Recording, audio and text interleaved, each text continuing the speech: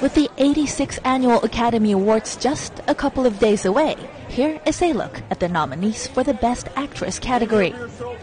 First up is Amy Adams, who earned her 5th Oscar nod for her lead role in American Hustle. In the film, she plays a con woman alongside conman Christian Bale, forced to work for an unconventional FBI agent.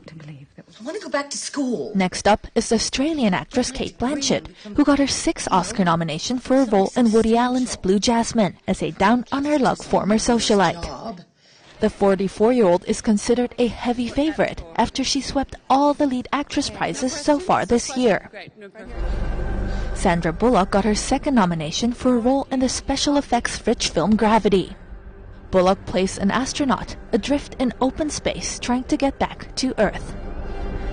Is that an interesting book? Dame Judi Dench is in the mix with her 7th Oscar nod as an Irish woman in search for her son in Philomena. The 79-year-old actress has previously won an Oscar for her role in Shakespeare in Love in 1999. Son of a doctor.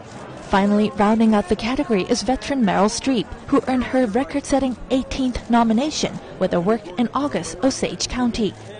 Here, Streep portrays a strong-willed, pill-addicted matriarch of a dysfunctional Oklahoma family. Every woman needs makeup. And to find out who will win the Golden Statuette, viewers have to tune in to the live telecast of the ceremony on Sunday, March 2nd.